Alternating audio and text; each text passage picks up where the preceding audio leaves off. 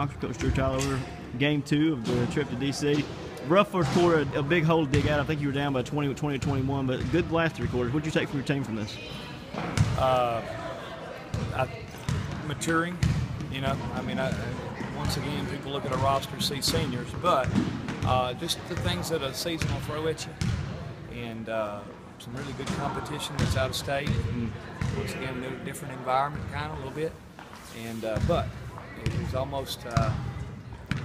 You look at the first quarter or the first 6 minutes of the game, and you're giving them a 20-point head start. So I thought we just kind of grit and grind and kept it close enough to think. Got back in and kept it close enough to think that we had a chance, and thought we played extremely hard.